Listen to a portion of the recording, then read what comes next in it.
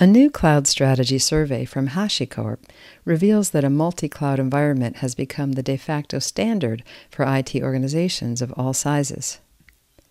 Based on over 3,200 responses from a range of global industries, the survey reveals that 76% of respondents are multi-cloud, 34% call digital transformation a top multi-cloud driver, 57% say skills shortage is a top cloud challenge, 47% say security is a top cloud inhibitor, and 46% say COVID-19 has not sped cloud adoption. AWS remains the top cloud provider in this market, followed by Microsoft and Google. Multi-cloud adoption is currently producing better results in large enterprises than in small businesses. See Gradient Flow newsletter number 42 for more.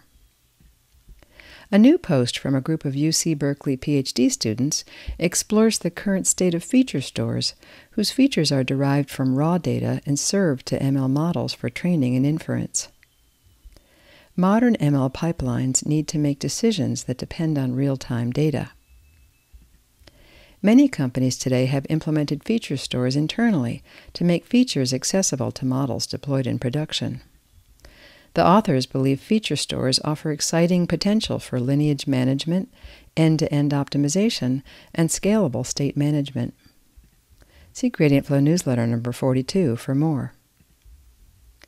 A new white paper by FTC Commissioner Rebecca Kelly Slaughter addresses algorithms and economic justice. The FTC is the main U.S. agency charged with protecting consumers and promoting competition. In particular, we recommend Section 2, which deals with algorithmic harms. To learn more, visit gradientflow.com/newsletter and subscribe. Thank you.